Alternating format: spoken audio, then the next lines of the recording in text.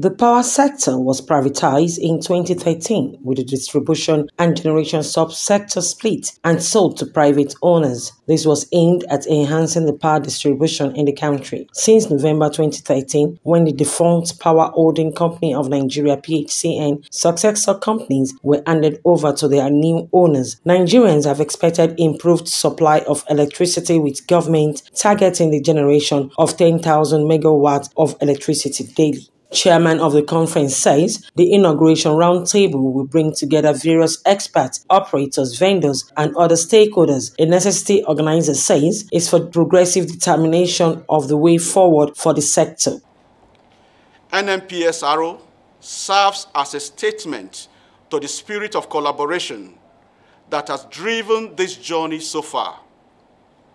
The conference is a 3-day event that is expected to bring together key market participants, stakeholders, government representatives, regulators, investors, and experts to diligently examine challenges and proffer solutions on the various aspects of the value chain, which includes gas, generation, distribution, transmission, metering, finance or liquidity, renewables, as well as explore potential ramifications of the new Electricity Act 2023.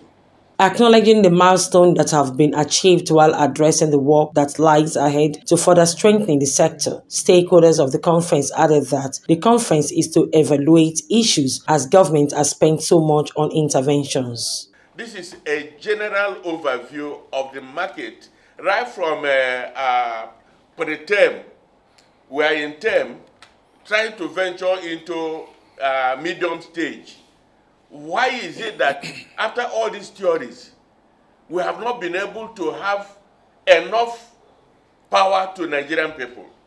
Why is it that the federal government is not relenting in intervening? Intervention costs a lot, and we have not been able to get it. What that we need in the power sector is collaboration, cooperation, and alignment.